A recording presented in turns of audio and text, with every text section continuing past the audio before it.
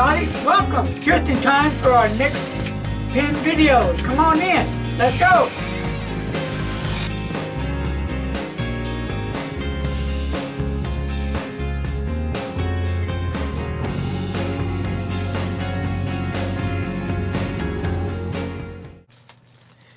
Hello everybody, Larry here, and welcome to Larry's Fountain Pen. Today is going to be a video on a Chinese Jinhao 159 broad nib. It just came in today, and I'm going to compare it against a couple of different American broad nibs and some Jinhao medium nibs to see how much line variation there is in this Chinese broad nib. I know I've had one before a few years ago, and at that time I couldn't tell the difference between a 159 broad nib and a 159 medium nib. They were, to me, the same, at least my opinion. So now I'm going to show you, the audience, and let you decide what you think, if this pen, the Jinhao 159, is a broad nib or not. So let's get to it, and I'm going to dip the ink in some cross black ink, and we'll go from there.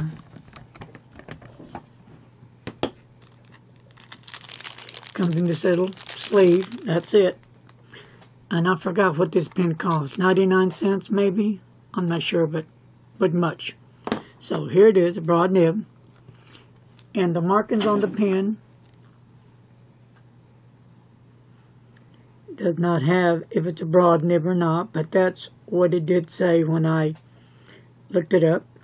18K gold plated. So, but I'm sure you're familiar with Jinhao pens. So here we go. First line's going to be down. That's with pressure, with no pressure. And it does write nice, I'll give it that, yes. It's a nice hard steel nib.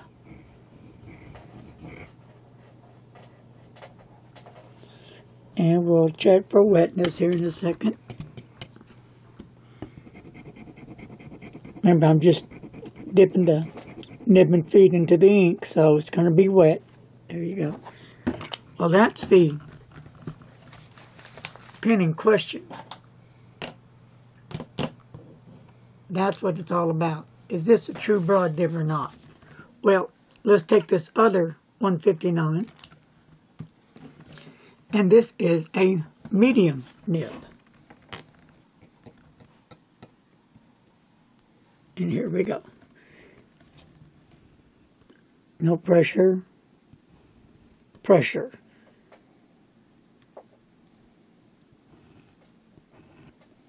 And we'll do a few S's. And some wetness. Okay. All right. Now we're going to go to another 159, and this is the Goulet broad nib.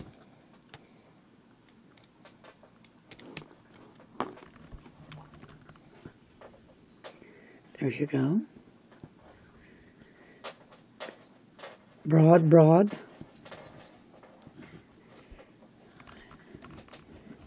And you can tell this is a true broad. At least, in my opinion, I can tell it's a true broad. Nice. And here is a Jinhao medium nib. Thought I'd throw that in there.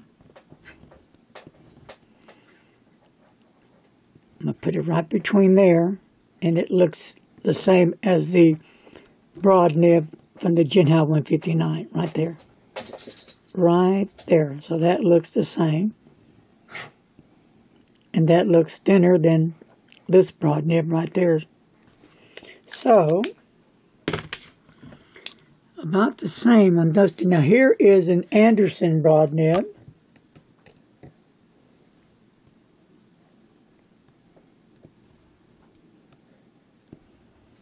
There you go. That's a broad.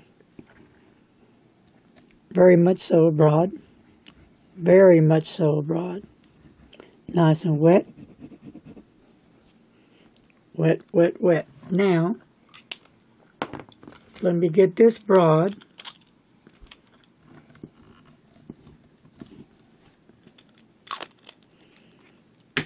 Against the Jinhao 159 broad.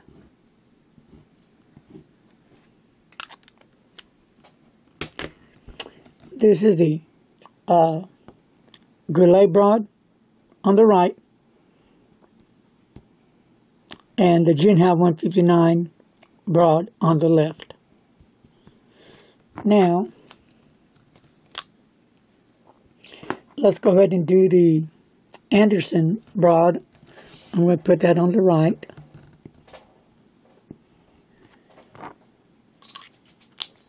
There you have the Anderson broad.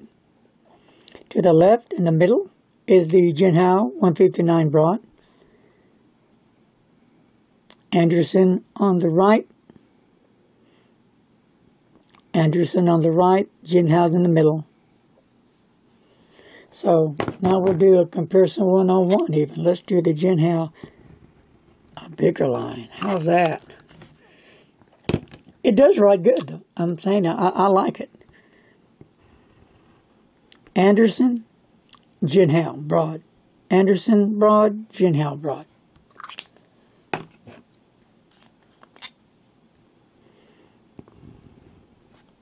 Jinhao broad, which looks like a medium to me. And we'll do Goulet broad.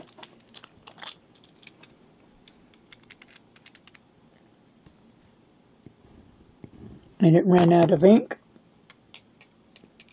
Let me just dip it in real quick. And there's a Goulet broad.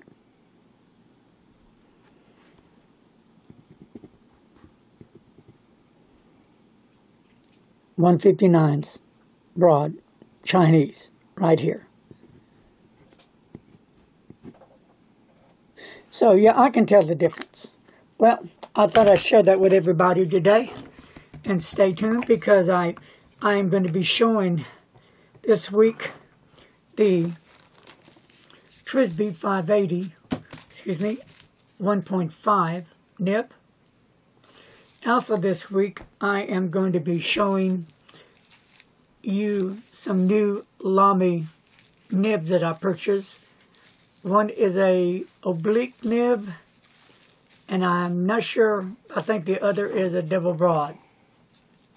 They're in the Goulet box that I haven't opened up, and we'll do all that together in the next show. So stay tuned to Larry's Fountain Pen for some cool stuff coming up. I hope everybody had a great day. Today's Monday. It's been a frightful, delicious, great day. And yeah, I'm doing okay finally after the loss of some pens, but I've had my depressions, and I've had my my tantrums and my screaming and faint spells and all the good stuff that goes with it when you lose a pen, right? So, all right, peace, love, take care, and I'll talk to you guys later. I'm out of here. Love you guys.